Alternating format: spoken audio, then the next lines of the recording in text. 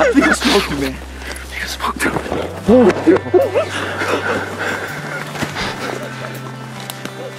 Hey, shh, shh, he's down. I think he just went down.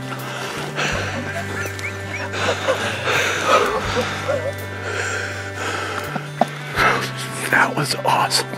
That was awesome. I had a hole this big, and I said it's 20 yards. I'm like, fuck it. Shh, shh. I think he just went down.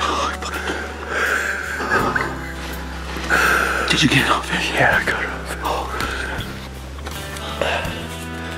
We got up in here this morning. He stayed one extra morning. That's a dang good thing. That was a nice bull.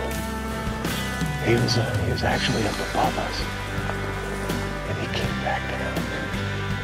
He raked that tree over there. I don't know if you can see that.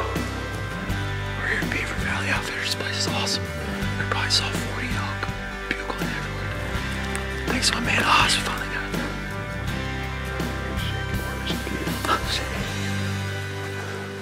Gosh dang, he didn't go 40 yards. It's huge. Oh my goodness. Oh my goodness. What a bull, man.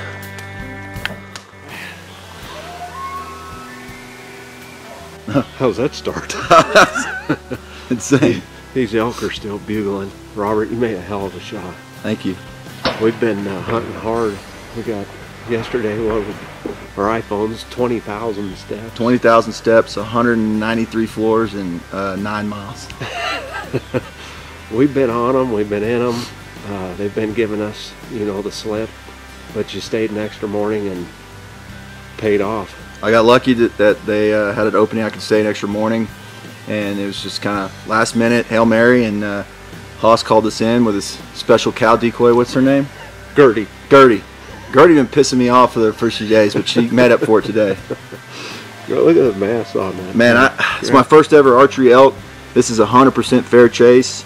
I've never seen so many elk in my life in bugling, and to get one a legal bull, much less a potential Pope and Young, is a dream come true. Up here at Beaver Valley Ranch. Congratulations. Thanks, Haas. Thank you.